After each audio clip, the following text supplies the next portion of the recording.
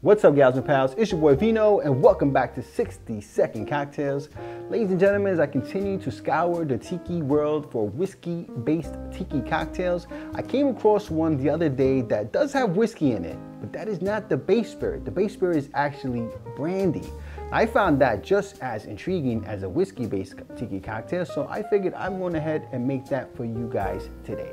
Now, the cocktail is called an AUSTRAL Summer, and it was created by a New York City bartender by the name of Erin Reese. Now, what she was hoping to accomplish with this cocktail was to combine two of her favorite classic cocktails, the Champs-Élysées and the Cameron's Kick, and then just to tiki it up, she decided to add some coconut flavor to it.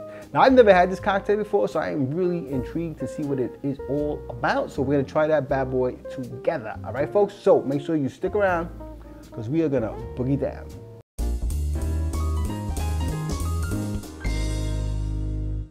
All right, folks, let's go ahead and look at what is in the sauce. The first thing you're gonna need is 1.5 ounces of brandy. I'm gonna be using Cognac. And now you're gonna need 1/2 ounce of Irish whiskey. I'm gonna be using Tullamore Dew Irish Whiskey Caribbean Cask, just to tiki-fy it up a little more. And then you're gonna want 1/2 ounce of your favorite coconut rum liqueur. I'm going to be using Brandy Gold Shipwreck. And just to make things really interesting, we're gonna be using 1/2 ounce of green chartreuse. And now for our juice, we're gonna be using 3/4 ounce of lemon juice. And finally, 1 dash of Angostura bitters. Now the recipe calls for 2 small pieces of ice to be thrown in the shaker, and then you shake it until they disappear. Okay, now you want to break out your highball, which has been chilling like a villain. And then we're going to pour the cocktail into the glass without any ice. And now we're going to fill the glass up with some crushed ice. Okay, now I'm going to go ahead and garnish that with a little pineapple frond.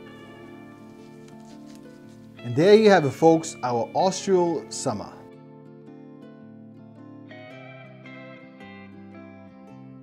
Okay, so I don't know about you guys, but I am so ready to give this bad boy a sippy sip. Let me get my straw here and let's find out what this thing is all about. Cheers. Ooh. Oh, wait a second. That is... Ladies and gentlemen, that is super interesting, but in a really good way. It is like... It is complex, but it still has that tropical vibe going on. You know, it's funny, you know, you get the coconut and you get the green chartreuse. You ever have a pinot verde is a drink that combines the two of those things. It's coconut flavor, is a coconut cream, I think, cream of coconut and green chartreuse, and somehow it works.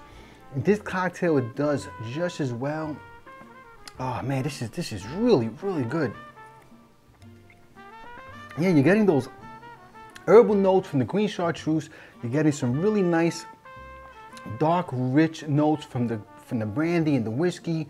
Oh, this is really, really, really interesting.